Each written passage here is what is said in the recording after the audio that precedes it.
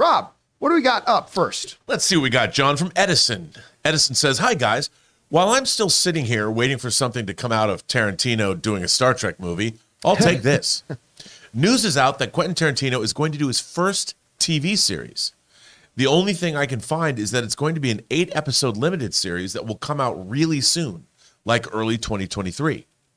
What have you guys heard about this, and are you excited for a Quentin Tarantino TV show? All right, well, I mean, the first thing that came to my mind when I heard about this was, does this count as his 10th project? Remember, Quentin Tarantino said he's going to do one more, he's going to do 10 movies, and he's going to retire. By the way, I don't believe him.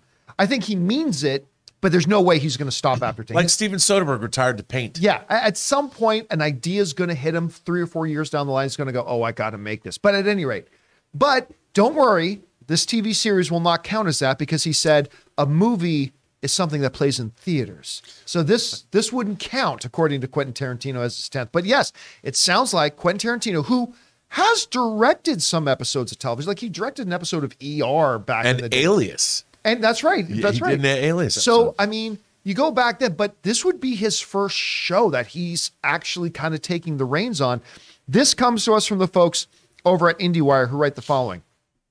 Quentin Tarantino may be eyeing his final film, but also his first TV show. The Oscar-winning Pulp Fiction auteur is confirmed to be helming an upcoming 8-episode limited series. Tarantino broke the news during his Cinema Speculation book tour in New York City while in discussion with Elvis Mitchell, whose documentary, Am I Black Enough for You?, premiered on Netflix earlier this year.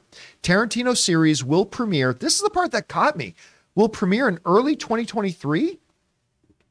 That can't be right. I mean, that's so wait a minute. You not only got this together, decided to do it, wrote it, but that means this thing has to either, if not already been shot, it has to be in the midst of shooting right now. So I don't know if that was a misprint on their part about 2023, 2024, but let's put that aside for a second. Rob, how do you think somebody like a Quentin Tarantino could transition into doing a TV series? What do you think? I think he could absolutely do it. I mean, we saw Soderbergh do it with like The Knick. You know, there's been other directors who've come in and done shows. I think he could absolutely do it. I mean, you know, Tarantino married an Israeli woman and he's been living in Israel. Maybe he shot something in Israel we don't know about. Huh? You know, I don't know. I mean, I could definitely see him doing something, but early 2023, I mean, agents and managers, actors would have definitely talked about this. It would have been on Deadline. There's been nothing about this show, but I think he could, whatever he would do. I mean, you know what I think that he would like about it, because, you know, he talked about doing that, like a Western show, the show that they were making inside Once Upon a Time in Hollywood, the Rick Dalton Western show. Maybe they did that. Maybe he did it. I mean, I don't know, but I could see that he probably would love the speed of it, like making something quick and dirty and fun. I could see him totally doing something like that. What was the name of the show in it was Once Upon a Time in Hollywood? The name of something Rick's Law, show. something Gun Law, or something like that. Yeah, Gun Law. Taylor, if you can look that up, what's called Hard Law or in the Bounty Law. Bounty Law. Shout out to Dat Boy in the live chat. So Bounty Law. Yes, I like that. That or Fire Crotch Law. One of the two. They both work. But anyway, I mean, that could be one of them. I'll tell you what.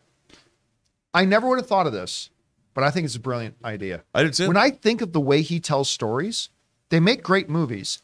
I think that style he has would very well transition into a TV style of series. I think that would be great, especially as like a limited edition or a limited series. And he could probably put together, like maybe he did do this in secret, because I could imagine like he'd call Sam Jackson and go, look, don't tell anybody.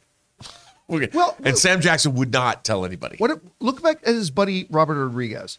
Didn't Rodriguez like even shoot most of Sin City like in his garage? Yeah. Or something like that? Yeah, I mean, it's Troublemaker Studios. Like why couldn't he take a cue from his buddy and maybe have just like literally done something like, hey, I set up like a 5-car garage in my backyard here in Israel. We're going to shoot something all in green screen. Well, he's got a house in the hills too. Just shoot it there. You know, like when wasn't it Joss Whedon who did Much Ado About Nothing?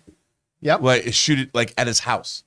You know, and he brought, hey, could you guys come to my house? We're going to shoot this movie, the Shakespeare adaptation. People like, sure. And didn't Soderbergh shoot that one movie all on an iPhone? Which movie was that? Oh, again? yeah, Unsane. And that's right. Actually, he shot Unsane and he shot High Flying Bird on iPhones. So like maybe he's like literally just was going around shooting a show with his iPhone, and nobody he calls up Robert Richardson. Robbie Richardson. Hey, buddy, can you just come to my house and shoot this for me? Anyway, guys, question is for you.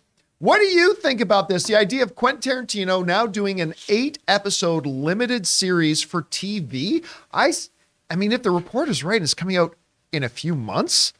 That means it's got to be shot. Maybe it's a typo and they meant 2024. But whatever you guys think about this, jump down to the comment section below and let us know your thoughts. The holidays are officially upon us, and it's time to start celebrating. Do your thing and holiday your way with MeUndies. Because it's the most wonderful time of the year to try MeUndies, because they're currently offering a very merry deal. Get 20% off your first purchase with free standard shipping and free returns when you go to MeUndies.com/Campea. Guys, you know I've been wearing MeUndies for a while now because I used to be like everybody else. I would go to the big store, buy the biggest box of the most generic underwear, and I thought that was good enough. But ever since I started MeUndies and started wearing the most comfortable underwear I have ever worn in my life, I swear on this Christmas season, I will never go back. So get your holiday shopping finished early and start making time for yourself with the new MeUndies holiday collection. Their undies, long underwear, and sleepwear are made out of the softest, most supple fabric you've ever felt and are guaranteed to bring you comfort and joy to all of your loved ones. Shop their classic plaid prints for a traditional, picture-perfect style, or get festive with their adventurous limited edition sweater prints. Available in sizes extra small all the way through 4XL, MeUndies has what you need to make all of your favorite people smile this holiday season, all in one convenient place. So to get 20% off your first order, free shipping, and 100% satisfaction guarantee, go to MeUndies.com/Campea.